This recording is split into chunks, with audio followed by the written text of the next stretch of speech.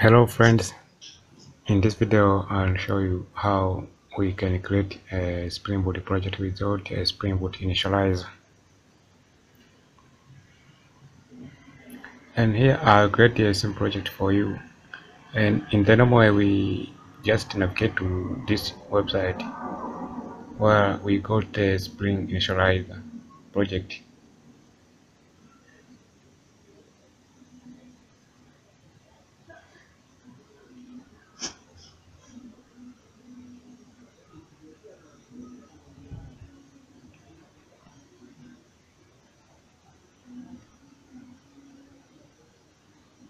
Okay, if you search here for a Spring Boot initializer, you can see the first option, the first is that here, this one,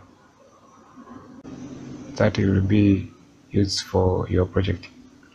For instance, if you are going to create a project with a maven, you have to select maven here. If you are going to create with a Gradle, you have to select here to specify the version, and here you have to specify the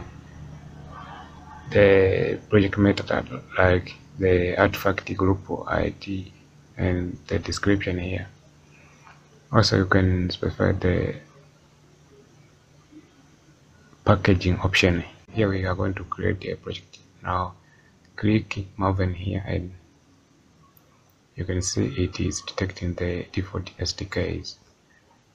It depends on the Java JDK installed in your computer.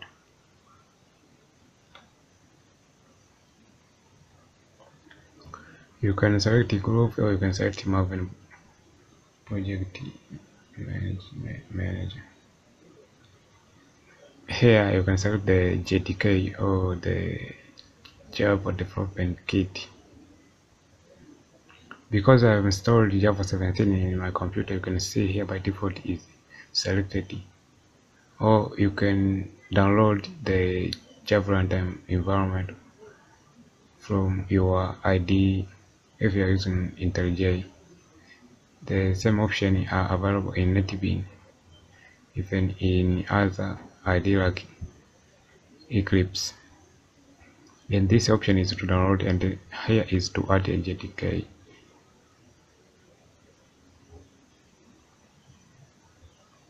When I select the Java, I have to click next here. Here is the project name. Let's say it is a demo app. By default, this is folder it's for ID. It is used for the ID to store some caches in your project, but it will do nothing with your project. If you are publishing your project in production, this directory and the file inside this one are not used in our project. At the bottom here, there is some libraries have been imported due to the JDKs. Let's say I'm going to give the group ID. Let's say artifact ID, Spring Boot start parent.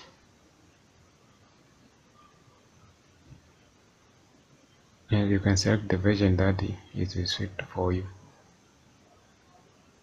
Because I already downloaded some dependencies for this version, that's why I select this one, so that the dependencies are going to be fetched in my computer, not from the internet. Here you can define the packaging option, that if you're going to package it as a jar or you're going to package it as a WAP.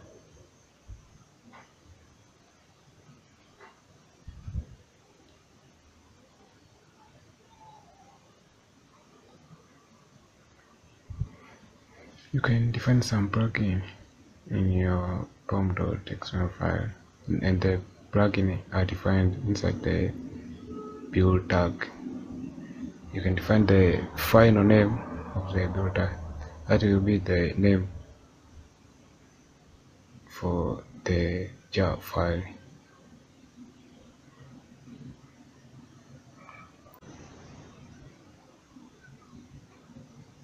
If you want to define the description for the project, you can define in the project tab. Let's say I'm defining this is an exam project. Actually, I'm going to use a Java mail. I'm going to use a Java mail here to send emails with Java. I have to define here the defenders, and then I have to put here the version for it. But remember, if you don't put the version, then the dependency going to use the project setting as we define it in the relative path. To click this refresh maven icon, that is going to import the dependency into your project. It may import from your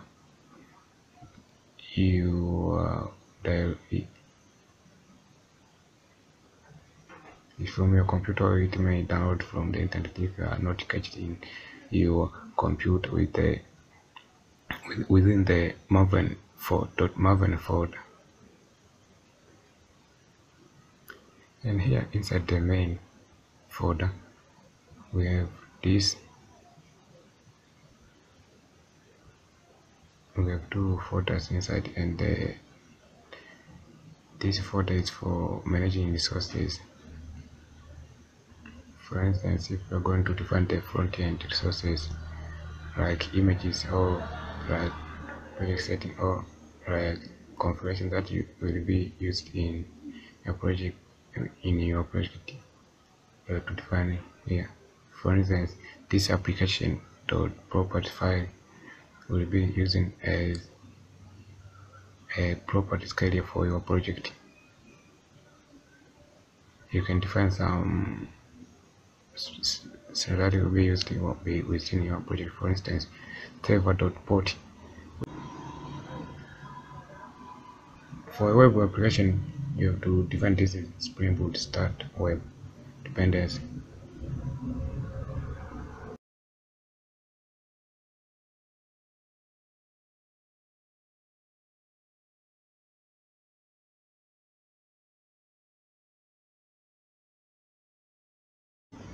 You don't need to end the line with a semicolon.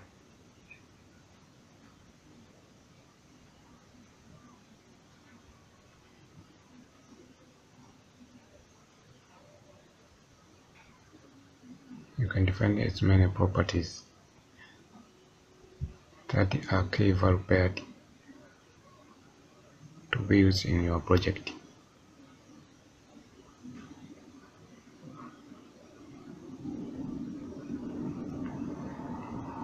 This directory is for creating Java classes. That's why you can see it is root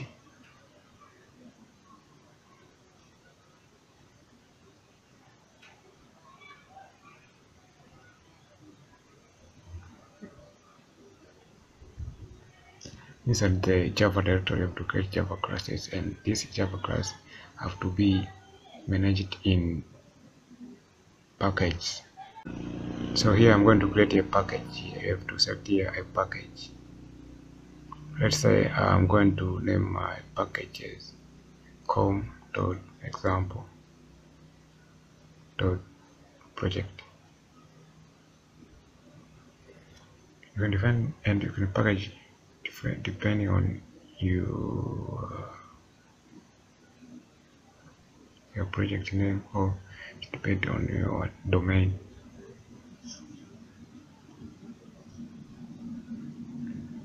For instance, if you're going to create a class where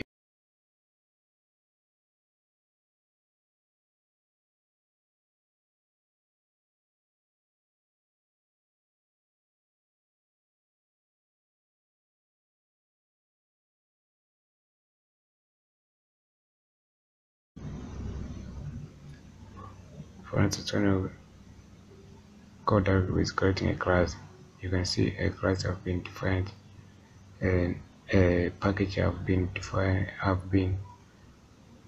at the at line number 1 you can see a package has been declared, and that will identify this class will belong to this package. And here I'm referring a main method, and this main method will be used to spring boot your project. That is once you run your project, it will start from the main method, and this main method is syntax as what you can see here. Actually, I'm going to create I'm going to print a hello world here. I have to say this south dot.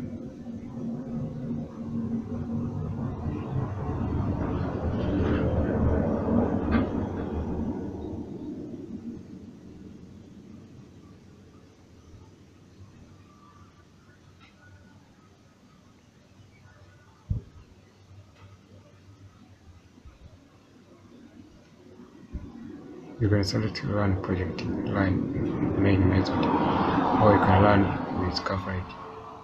You run everything within your project. If you run the main method, then it is going to start it from the main method, and it's going to add the run configuration by default. You can see hello world here been displayed. So thanks for watching, my friends.